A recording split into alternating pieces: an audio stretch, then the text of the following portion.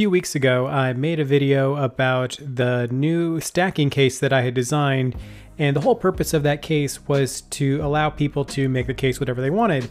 And so one of the biggest things that people wanted to do was add in new parts. So what I did was I created a blank for everybody to be able to import into whatever editing program that they want to use, and then you can make your own designs to add to the stacking case.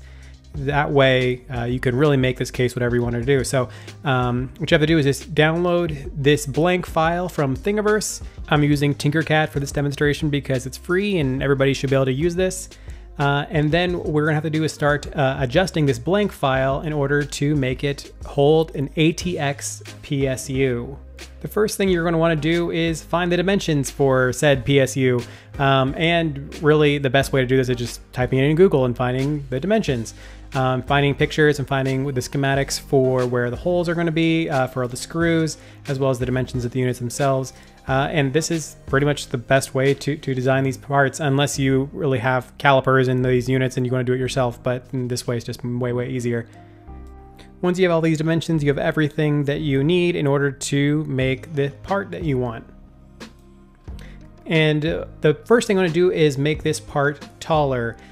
So the floor of each of these parts is going to be 4 millimeters tall, so I'm going to raise it up 4 millimeters. And I know that the PSU is going to be 86 millimeters, so we're going to put that in here. And you can see that we are a little bit taller than this part. So what we're going to need to do is extend everything up. So the best way to do this is to duplicate the part, raise it up the necessary number of millimeters, and then to erase the bottom section of everything. And we'll keep the original bottom of this case piece. Then we can merge these two new pieces together. What you're then going to want to do is to make a cutout in the back of the part and then align it to the dimensions of the ATX. So what we'll do is we'll create a fake ATX model inside. That way we can make and align everything to that so we know that the holes are in the right spot. And then we're going to add in the holes for the screws. So we know where the screws go, again referring to the same dimensions model, and then we're going to add them in here by using the cylinders, making them roughly 4 millimeters across, and then adding in the spacing between them.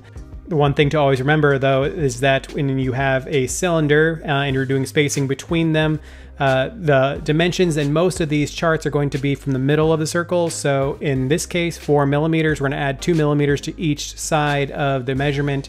That way we know that it's going to be, we're measuring from the center of the circles.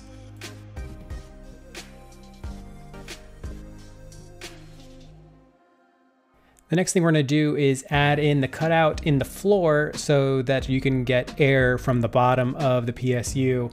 And in this case, again, we know the dimensions of the unit, so we just adjust our stand-in accordingly to the correct dimensions. And then from there, we can start reducing the size of it on each of the different corners, and so that it stays perfectly in the middle of where we want it to be, and then we don't have an opening that the PSU can actually fall through in the bottom. And now that everything is all cut out, we can go back and make sure that we typed in everything correctly. It's better to double check everything before you send it out to the internet, or else you will be laughed at mockingly forever. So make them a couple little more adjustments and then increase the size of the cutouts by a little bit in order to make sure that there is enough tolerances so that a variety of different ATX power supply brands will work. And that's it. Save it, share it, print it. Really looking forward to see all these different parts coming in, and let me know how it goes.